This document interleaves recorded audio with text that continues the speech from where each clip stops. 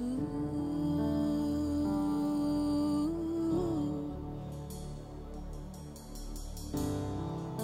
seen what you can do, oh God of wonders. Your power has no end. The things you've done before, in greater measures, you'll do again.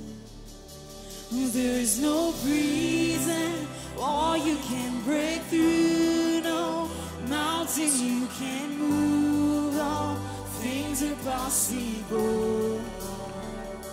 And there's no broken body you can't raise, no soul that you can't save, all things are possible. The darkest night, you can light it up, you can light it up. Oh God of revival, let hope arise. Death is overcome, and you've already won. Oh God of revival, you rose in victory, and now you're seated forever on the throne. So why should my heart fear what you defeated? I will trust in you alone. 'Cause there's no reason why you can't break through, no mountain you can't move, oh things are possible. Oh, there's no broken body you can raise, no soul that you can't save, oh things are possible. The darkest night, you can light it up, you can light it up. Oh God of revival, let hope arise. Death is overcome, you've already won. God of revival, you're the God of revival. Oh, you're the God, oh, you're the God of revival.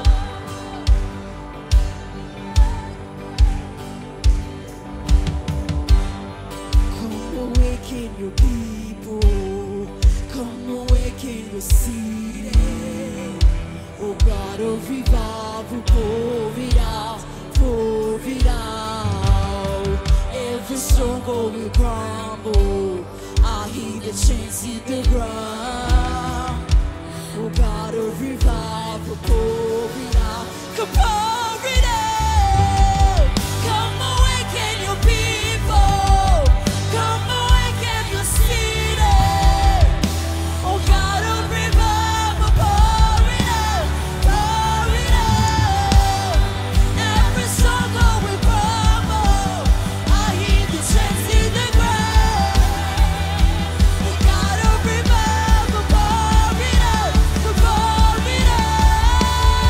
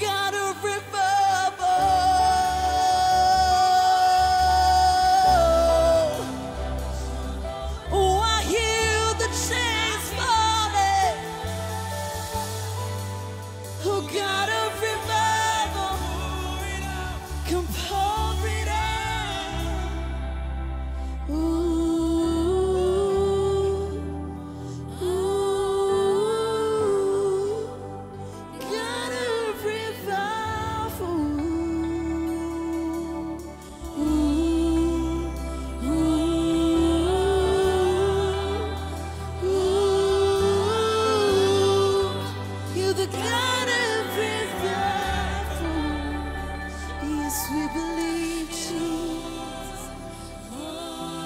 This is our prayer, Jesus. Come, Holy Spirit, Jesus. You're the God of revival.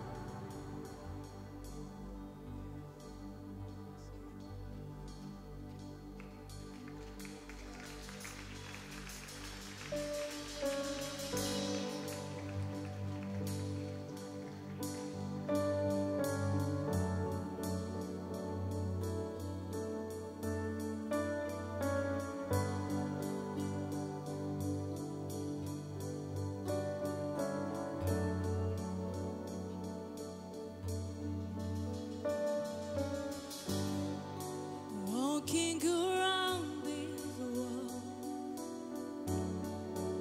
I thought by now they'd fall, but you have never failed me yet.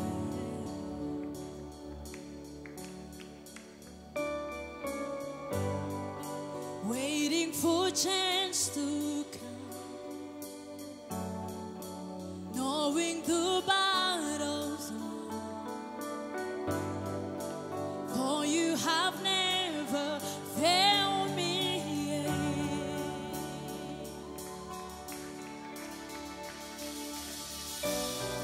Your promise still stands. Great is your faithfulness, faithfulness. I'm still in your hands. This is my confidence. You've never failed me yet.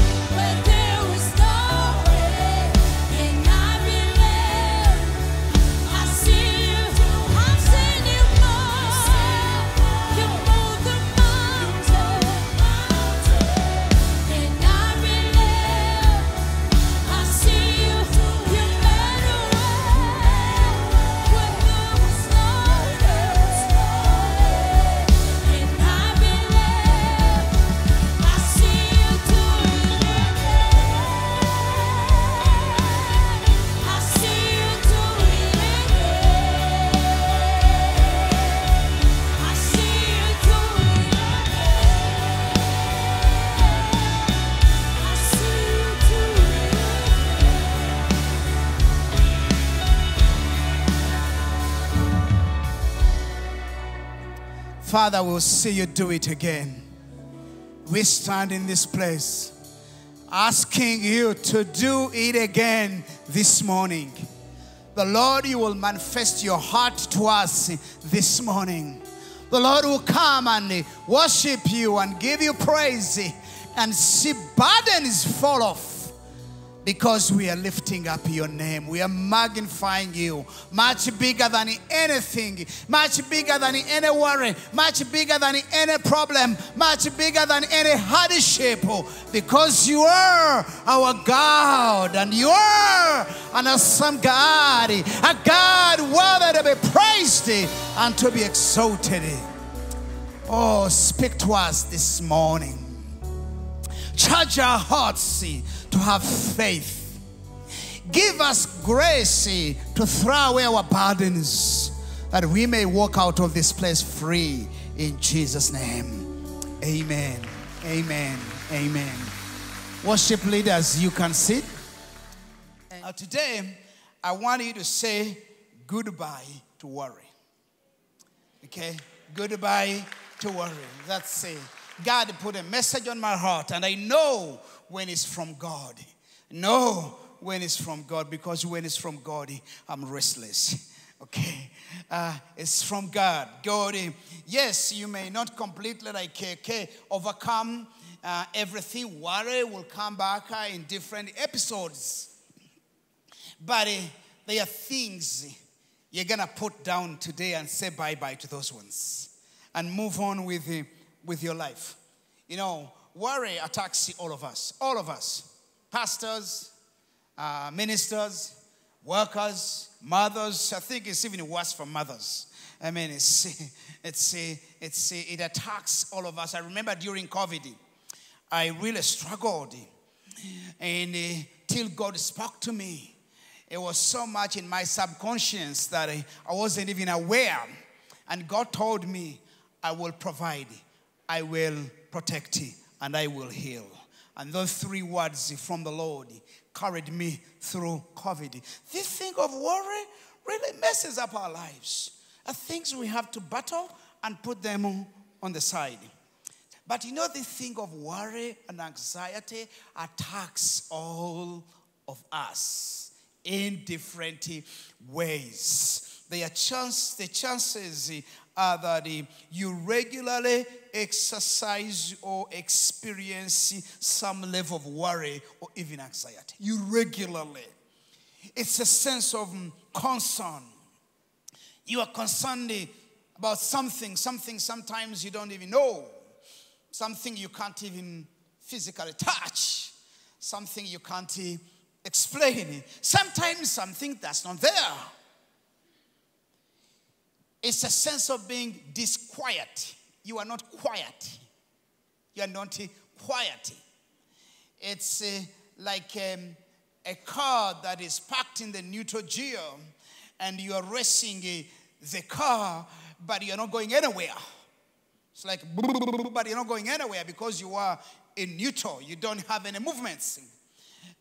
It's like you are boiling water, but never making a cup of coffee. But the water is just boiling, but you never turn around and make a cup of coffee or make tea out of it. So your life is just boiling. And for those who understand cars, you are burning the gaskets of your engine. You are burning them. It's these things happen to all of us. None of us is excused. But friends, we were not made to worry. There was no worry in the Garden of Eden. Oh, this is part of how our lives have been distorted. And how the enemy tends to take away our focus on God to let God be in charge. And we want to be in charge. We want to be controlling the results and circumstances. We become control freaks. We want to control everything. There are three problems to worrying. Number one, worrying will never change your circumstances. It doesn't change. Worrying does not change your grades. Did you know that? It doesn't. Worrying does not change anything in your life. Worrying does not change your children. It doesn't change your wife. It doesn't change your husband. It doesn't change your political climate. It doesn't change what you are going through. This is what the Bible says. In Luke 12, I'll read from verse 21 to 26 and leave out the rest. The Bible says, who of you by worrying can add a single hour to your life? Do you believe in the Bible? Do you really believe in the Bible you're carrying? Do you believe in the Word of God? Do you believe in Jesus who said these words? Jesus said, who of you by worrying can add a single hour to your life? In other words, worrying does not extend your life. Worrying does not extend your life, even for a single hour. Worrying does not extend your life. Since you cannot do this very little thing, why do you worry about the rest? Why? Worry doesn't provide you creativity. Worry doesn't bring a change. And worry doesn't help us control the future. Worry does nothing. Nothing is nothing is pain for nothing. It's pain for nothing. Number 2, worry damages your faith in God and your view of God. Worry is damaging. It damages your faith in God. Actually, our faith in God can be damaged. I've met some people who are damaged. Their view of God is damaged. They don't understand the goodness of God. They have so many questions in their lives about God. Some people actually choose to resent God. I'm a pastor. I've met some church members and I've asked them, where are you? What is happening in your life? And someone will tell you, I no longer come to church because I have problems. Can you imagine? You have problems and therefore you don't go to church. I thought that's when you needed God more. But what is happening in that environment, your view of God and the church has been damaged. By what? By worrying. You've blown your spiritual engine. Your gaskets are leaking. Oil is coming out of the front of you. Your engine is broken. It's broken. Worrying damages your view of God. Then you can't see the kindness of God. You can't see the faithfulness of God. You can't even see what God has done in the past for you because you are stuck in the moment. This is who God is. This is how God works. This is God. Psalms 91, verse 45. This is God. This morning I want us to have a new view of God, a great view of God, a beautiful view of who He is. He will cover you with His what? His feathers. Now can you imagine the feathers of God? There must be too many. I mean, must be too many. The feathers of God must be too many. He'll cover you with His feathers. Under His wings, you'll find what? Refuge. Take over and hide. Winds may come, challenges may come, enemies may come, things are real, some things are not real, but He says, I'll hide you in my wings. That's my view of God. His faithfulness will be your shield and rampart. His faithfulness, He's a faithful God. You will not fear the terror of night, nor the arrow that flies by day. You will not be afraid of all those things. You will not be afraid. You will not fear the terror of night.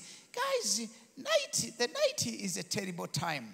You know, do you know that many of our fears come in the night? The challenges come in the night. As you go to sleep, you get this terrible dream. And you get this terrible dream like you are sinking in a car, you're sinking in a sea, driving your car, and your car got off the bridge, and you are sinking, and it's so real. You know, the devil can bring terrors in the night.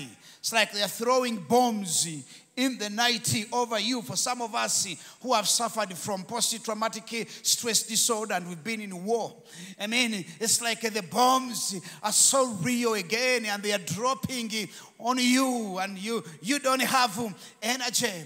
You know, I was in war for a number of years, and I would say for much of my life, I struggled with post-traumatic stress disorder.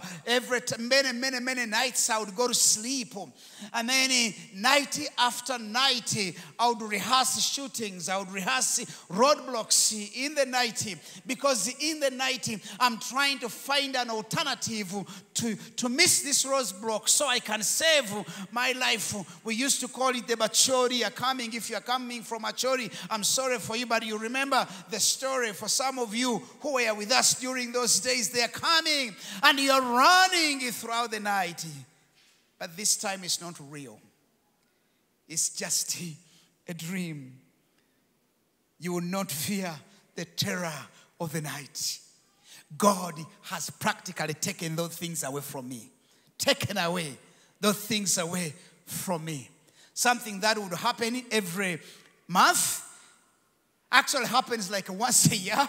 God has taken it away from me. You will not fear the terror of the night. You will not be terrorized in the night. In the night, you will not have this feeling that I can't stretch my hand. It's like something is strangling my neck. It's like my leg is falling off in the terror of the night. For the arrow that flies by day, God will protect you. This is our God.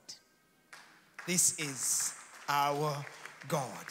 This is the one we put our faith in. This is our view of him. But what worry does distorts your view of God, damages your view of God. Number 3, worrying is harmful and it damages you in and out. It damages your relationship with God, but it also damages your body. It's serious. It's a serious disease. It's another pandemic that is hidden. Serious, it's dangerous. It's contagious, by the way. Did you know that? It's contagious. If you start associating and sitting around people who are worried about every piece of news on TV, who are worried about every balloon flying over the country, who are worried over everything, you become like them. It's contagious. It catches us. It catches you. It catches you. It catches you. Being calm is good for our hearts. Doctors will tell you, being calm is good for our hearts. The brain and your body were not made to worry. It increases your stress levels, and the stress is not good for you. If excessive worrying and high anxiety, when it goes unresolved for a long time, it will lead you to depression. Not only depression, it can also lead you to suicidal thoughts. What is the purpose of life and living? It can even affect your body organs. Doctors are here, they can prove it for us. It can affect how you digest your food in the stomach. And then you keep going to the doctor claiming to have a stomach problem. Kumbe, you have a worry problem. You're worried, you are anxious. Therefore, you can't even digest your food. It can actually cause muscle tensioning. And you can spend thousands of dollars going to physiotherapists to fix your muscles. But worry is damaging your muscles as well. It can actually cause loss of short-term memory. You start forgetting. I mean, these are realities. How many of us, When we are in a state that challenges us and problems around us, we actually forget to take the right turn and take the left turn. How many of us have forgotten to stop on the light when you actually have to stop and your head is just going? How many of us can actually even stop? You're unable to stop at your gate and you end up at your neighbor. I mean, these are real things that are happening among us.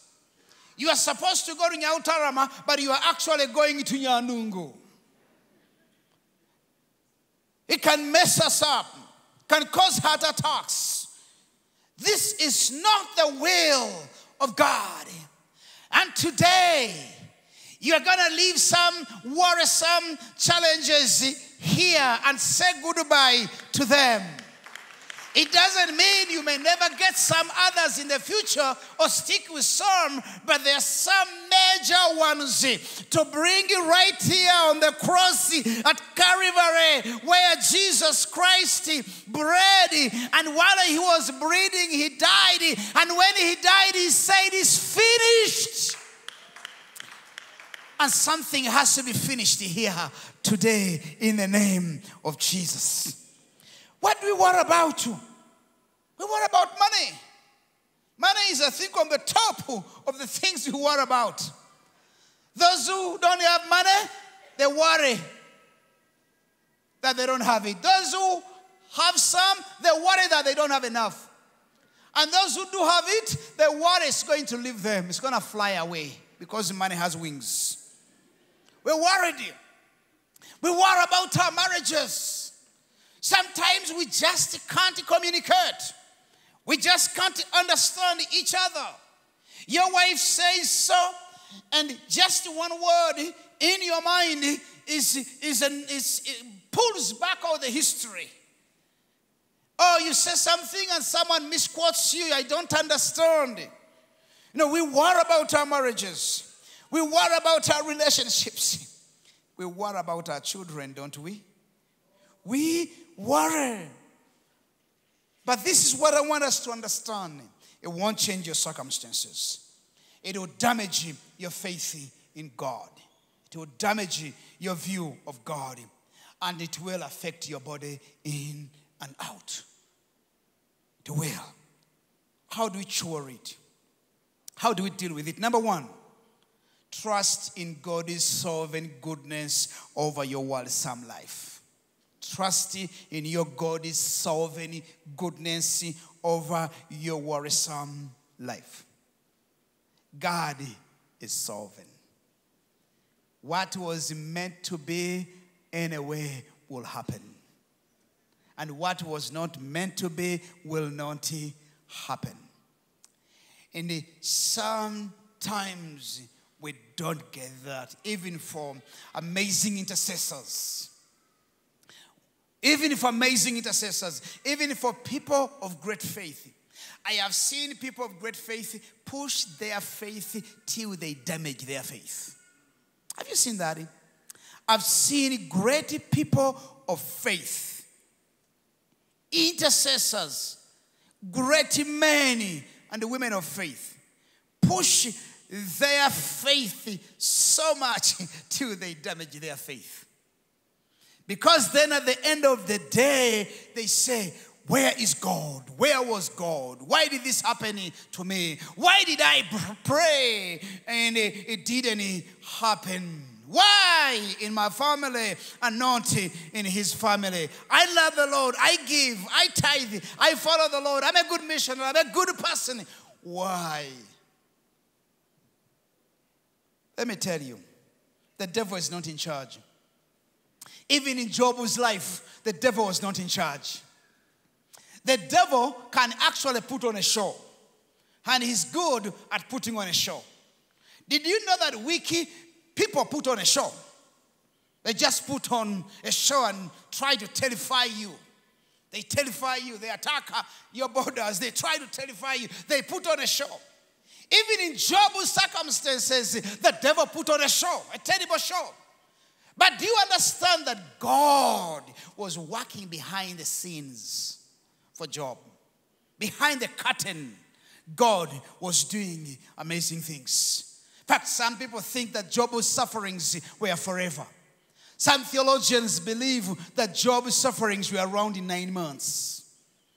It wasn't that long. Trust in God's sovereign goodness. He's a good God. He's sovereign. The Bible says in Isaiah chapter 46, verse 9 to 10, remember the former things, those things of long ago. How far can I remember? How far can I remember the goodness of God? How far can I remember being short and bullets don't get me and I run away and survive and I'm here with no single broken bone? Remember the former things, the things of the old. And it says, I am God and there is no what? Other. I am God. There is no other. No, others can be there, but they are nothing. The devil is nothing. Enemies are nothing. Things that challenge us, they are nothing. Our God is bigger than our circumstances. Much, much, much bigger than what we are going through. That's why we need to have a good view of who he is. He says, I'm God and there is none like who? Like me. Even doctors are not like God. You know, some doctors can think like they are God, but they are not.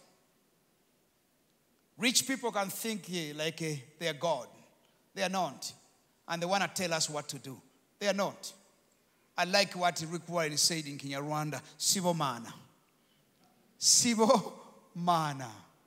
They are not God. They are not God. Look, he says, I make known the end from where? From the beginning. He's sovereign. He knows the end from the beginning, and you are just in the middle. And right there in the middle, he covers you with his feathers and hides you in his wings. And it says from the ancient times, what is still to do what? To come. Let me tell you, God knows if you're going to live to be 100. God knows if you're going to live to be 75. God knows if you're going to live to be 80. God knows. He knows. No one knows. God knows how much your life is going to be from now and next year and the following year. And he says, I say what? My purpose will do what? Will stand. And I will do all that I please. The purpose of God will do what? Stand. Nothing, not even persecution. Nothing. Not even closure. Nothing. Not even sickness. Nothing. May I make it worse? Not even your sin will stop God. Nothing. That's stretched. Because our God is redemptive. He is redemptive. He's a God of, not just some people call him a God of a second chance. That's a limiting God. He's always after us and he redeems us.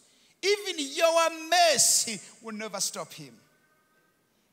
Will never stop the purposes of God in your life. It doesn't matter how far you run away. He will always bring you back because you belong to him. Who always. And those who belong to our God, they will never go away. He's going to bring them back. God will create circumstances and situations and forces that pull them back to God's center, to God's will, to God's purpose. You want to ask Jonah in the Bible. He will tell you. You can't run away from him. You can't. He will bring you back. You know, sometimes I meet some people who are very prayerful. And now say, what if God calls you in ministry? What will you do? what will you do? I mean, you're so focused on your career, on your direction. But what if God calls you into ministry? What are you going to do? Because his purposes will do what? Will stand. Have you ever realized that some people are even, they're worried that God can call them into ministry? They're just worried. What if? Even parents can be worried because they know the lives of pastors. What if? What if? Number 2. What's the cure? Follow the good shepherd. Follow the good shepherd. Follow. How do you deal with your worries? Follow the good shepherd. Psalms 23, verse 1 to 3. What does the Bible say? The Bible says, the Lord is my what? The Lord is my shepherd. Now, mark that first line. Who? The Lord is my what? Is my shepherd. He's the Lord of my life. And the Lord of my life is my shepherd. I have all I need. I'm taken care of. I have all I need in the present and in the future. I have everything I need. I am provided for in every way, right now and in the future. Now, if God came to you physically and sent an angel in your room, the angel comes in glittering like a piece of a hologram. I've seen a hologram. And it comes in like a piece of a hologram, piece of light, but in a form of a human being. And God says, I have taken care of you. You'll be provided for now and in the future. Will you ever worry again? Aha. Let's be careful. Will you ever worry again? You're provided for. Listen, he says, you have all you need. He lets me, he does what? He lets me rest in green what? Pastures. I am rested. I am rested. It says, he leads me beside quiet, peaceful streams. I can drink. There's no turmoil in my life. He renews my strength, gives me new power, which we'll get today. He guides me along the right path, bringing honor to his name. Sometimes I prayed and said, God, I'm going to make this decision. Been struggling to make a decision. I'm going to make this decision, God. But Lord, I pray that even when I make a mistake, rescue me. I'm making the decision. I've been waiting. I'm making it. I'm pulling the trigger. God, even when I am wrong and it's a mistake, I pray the Lord, you come in and rescue me. The Lord provides. When you read that text, you'll see 4 things. Number 1, the shepherd is a provider. Number 2, the shepherd is a protector. Number 3, the shepherd guides us. And number 4, the shepherd corrects us. He provides food, he provides shelter, and he provides the necessities for his sheep. He does. You realize that sheep don't worry. Sheep don't get heart attacks. They don't worry. They don't get strokes. They don't worry. In fact, shepherds tend to worry more than the sheep. What does the sheep do? The sheep casts the worries to the shepherd. The shepherd is responsible for grass, is responsible for water, is responsible for protection, and is responsible for correcting them. The shepherd is responsible. You are his sheep. And your shepherd, the Lord Jesus Christ, is actually responsible. Let me tell you, life can be simple. Life can be simple. This is the problem. The more we get advanced, educated, and complicated, the more we actually have more worries. The more life gets tiresome. I have seen basic people who are happy. And I don't even know where they're going to get food tomorrow. But they are happy. They are all right. When we get out of this church service, they may not even know how to get out of this place. They have no car. They have no motor money. But they are all right. They are all right. God protects. He defends us against the enemy and harm. He guides the sheep when we are confused and we don't know which way to take. And we go through those moments in life. When we are actually confused, we don't know which way should I take right now. Which way? I mean, sometimes you pray, you fast for a week, and you hear nothing. You hear nothing. It's like God is not saying, take this path, take this path. You say, God, I'm tired. I'm going. Rescue me out of these circumstances. He corrects us. Any problem that comes along, he does. God is amazing. He takes care of us. So, Isaiah chapter 40, verse 11 is interesting. Talks about the shepherding again. Isaiah talks about the shepherding. And he says, he will feed his flock like a what? Like a shepherd. He will feed us. He will carry the lambs in his what? Hands, holding them close to his heart. He will gently lead the mother sheep with the young. Now, there are two important people in this verse. Two important people. We see the little lambs. And we also see the mother sheep. God takes care of our kids who are in nursery, who are in Sunday school over there. Some of you mothers who are seated here, you're listening to my sermon, but actually your heart is also there. It's there. That part there of that building must be the safest place on earth right now, because the kids are not with you. God says, I take care of them, and I bring them close to my what? To my heart. But also God says, I take care of the mother sheep, and especially the mothers, the mother sheep. Mothers, you are the mother sheep. Mother sheep, God takes care of you too. I don't know where the men have gone. But it seems many sometimes are not as worrisome like the mothers when it comes their children. So he comforts them. He says, look here, I'm taking care of the little lambs. They're going to be safe in the nursery. They're going to be safe in the incubator. They're born premature, but I'm going to keep them. And mother, don't worry. Leave it in my hands. Let me bring them close to my heart. And then you're saying, God, don't bring them close to your heart. I want to bring them close to my heart. And God says, don't bring them close to your heart. Let me bring them close to my heart. And let me bring you two close to my heart.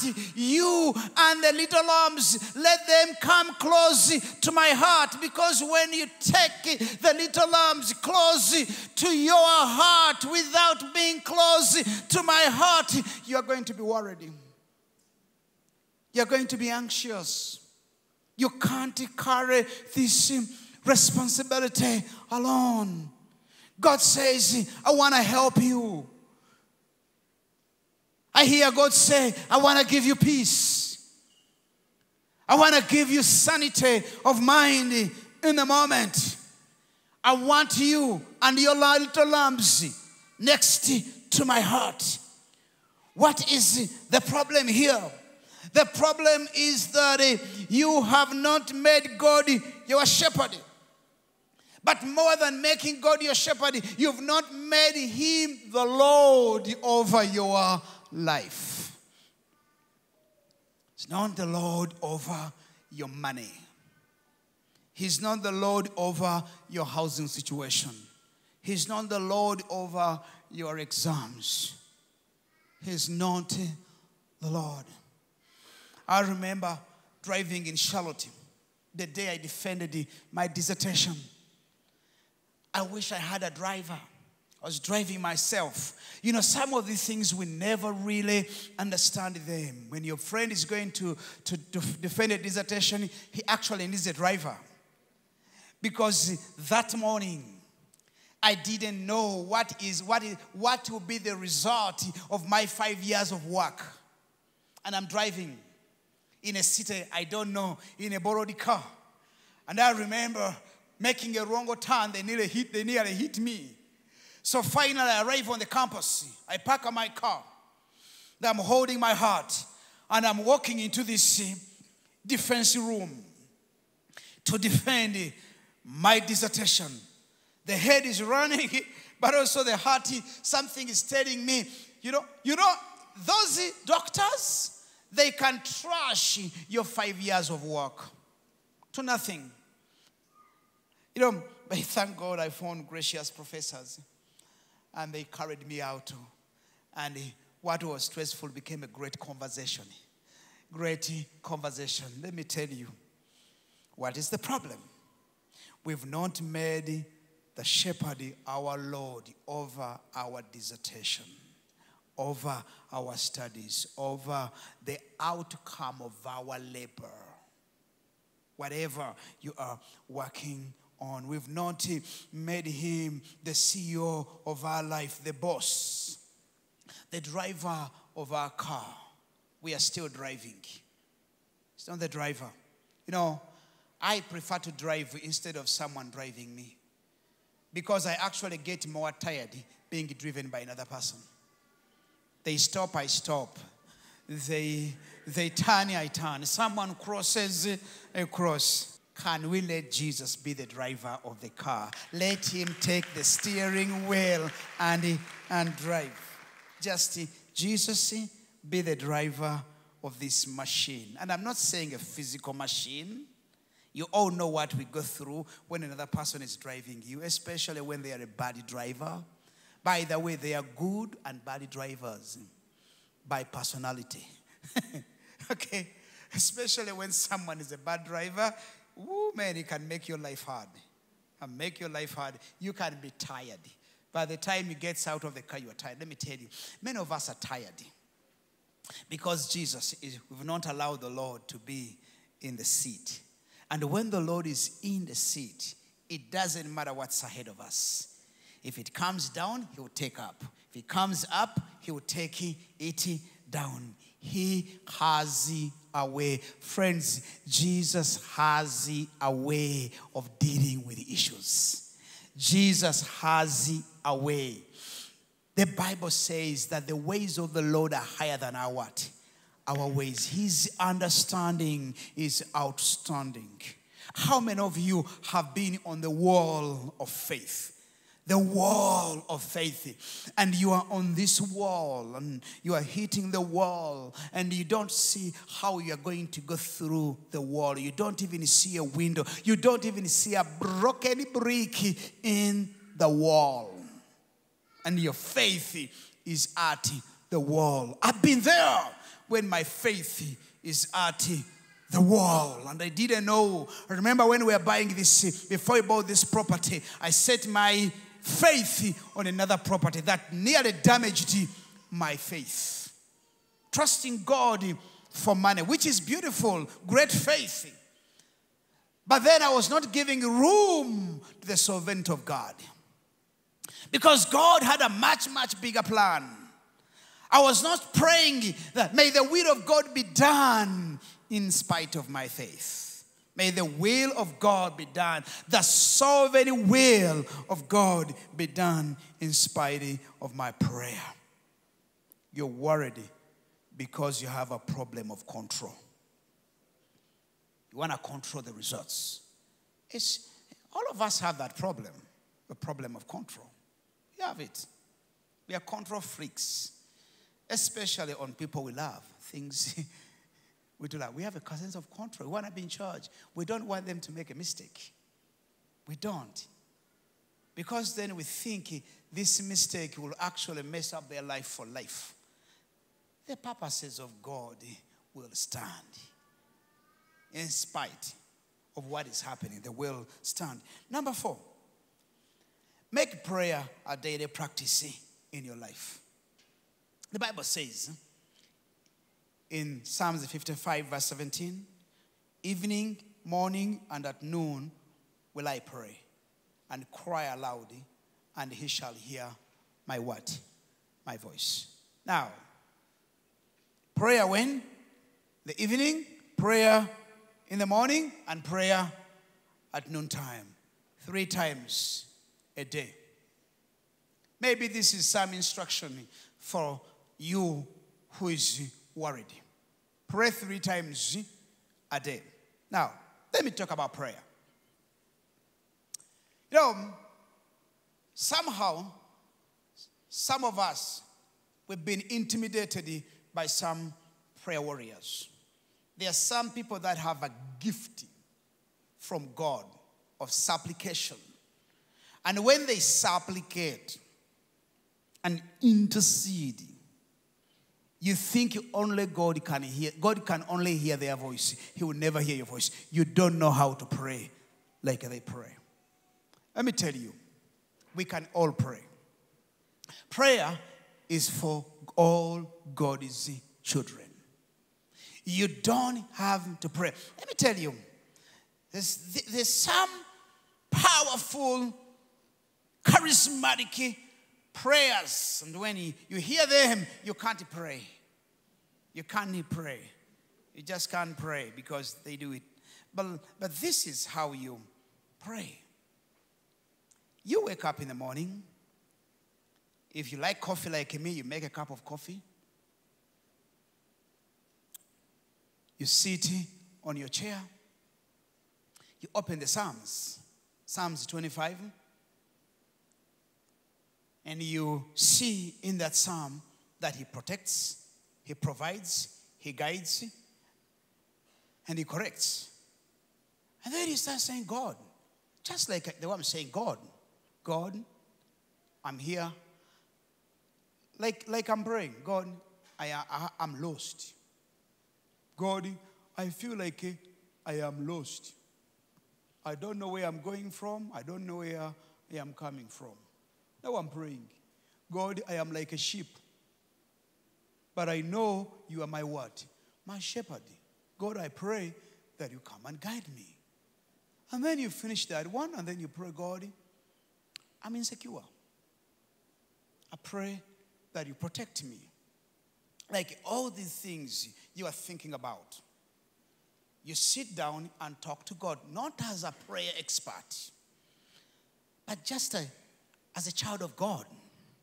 Child of God. You're having a conversation with God.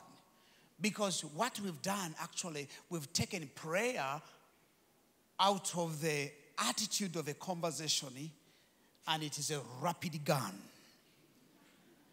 And I understand there's a room for the rapid gun. We call it spiritual warfare. There's a room for that. But you know, every day is not spiritual warfare. So actually, we've made, because if every day is spiritual warfare, there's no way you're going to survive. If every day of your life is spiritual warfare, you're going to burn out. Let me tell you, you're going to burn out. Every day can't be spiritual warfare. Otherwise, then I'll not understand how you live your life. We are not always fighting. There are seasons when we get attacked and we are fighting. But then there are seasons we actually have conversations with God. You listen to the psalmist. He would come in and complain and say, God, how can even the unrighteous people prosper, and for us we are suffering? People who don't even love you have jobs, but I don't even have a job. What is happening, God? What is happening in this city? What is happening for me? That's okay. God is okay with those kind of prayers, conversations with him. Now, the beautiful thing about it, when you start doing it, you find out it's 10 minutes, it's 30 minutes, it's an hour. You are crying tears before God, and you're not making any noise. I'm not saying it's wrong to make noise in prayer, but I just want to bring everybody in. I want to bring everybody in. The lay, the pastors, the worship leaders, the experts. Everybody In. How? When? In the evening. Gather and pray. In the morning, gather and pray. In the noontime, gather and pray. Walk into the sanctuary. Sit in the corner and pray. During lunchtime, I find some people praying here. Pray. The Bible says in Philippians 6:4-6, do not be anxious about anything, but in every situation, do what? Pray. And do what?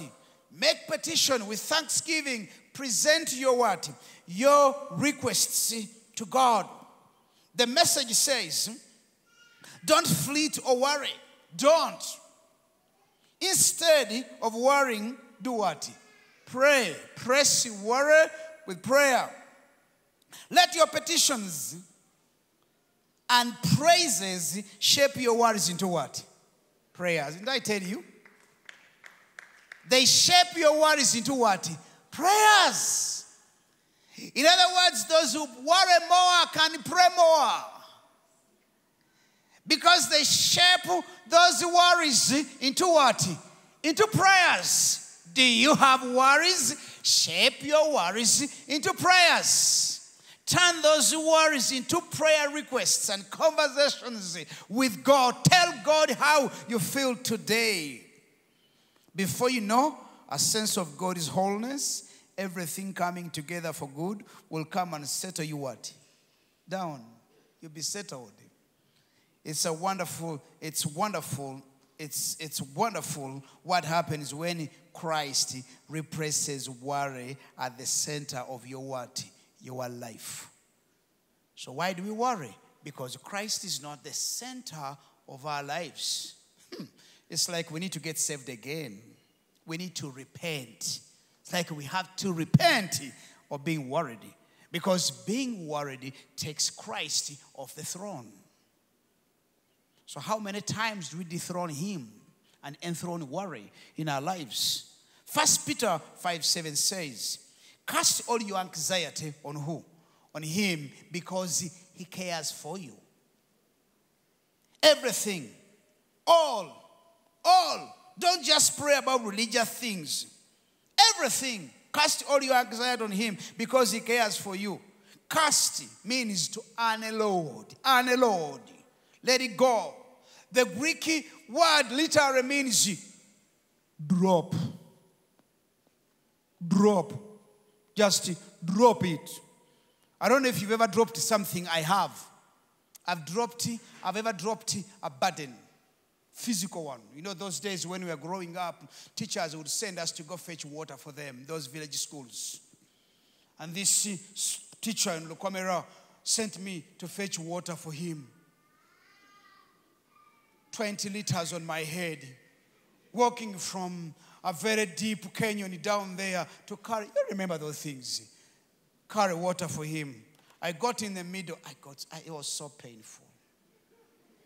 It was a pain. And you know, we get used to pain, don't we? Especially our generation, we got used to pain.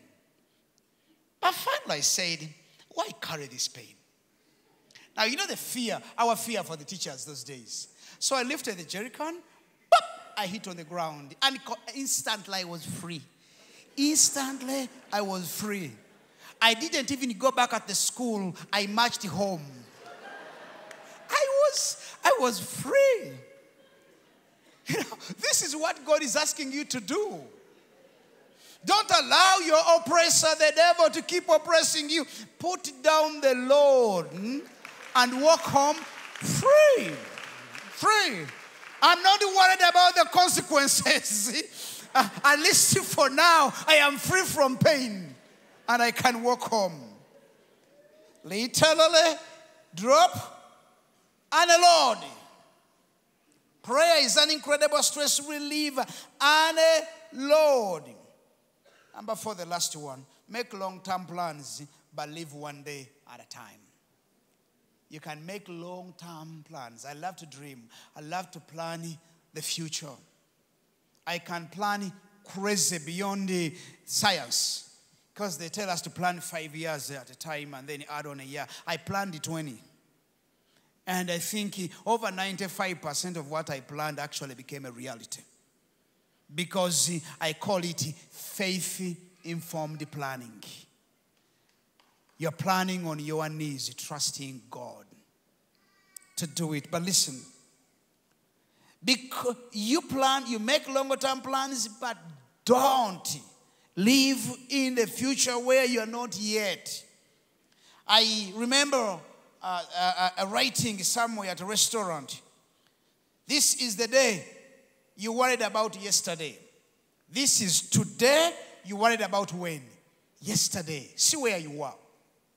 How many of you were worried 20 years ago about today? How many of you were worried 3 years ago about today? How many of you were worried 10 years ago about today? Look at you. Touch yourself. You are here. You're right. You're right. So don't open your umbrella before the rain begins to rain. So for many of us, umbrellas are open and there's no rain. It's summer. It's dry. But the umbrellas are open in case the rain rains.